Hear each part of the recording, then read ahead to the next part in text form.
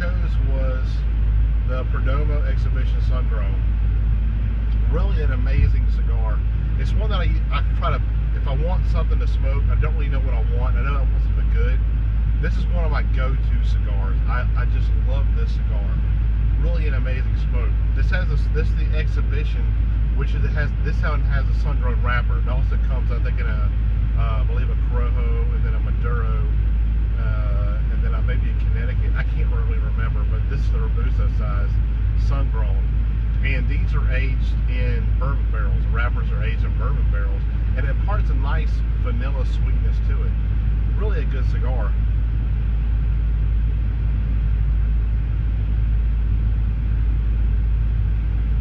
Ton of smoke volume, as you can see.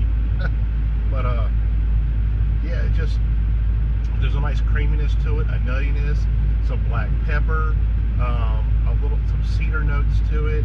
But what the main note that I really get off of it is I get a nice, the creaminess is kind of creamy vanilla that you get from the bourbon barrel aging that this cigar has. And there's this nice nutty note that goes along with it too.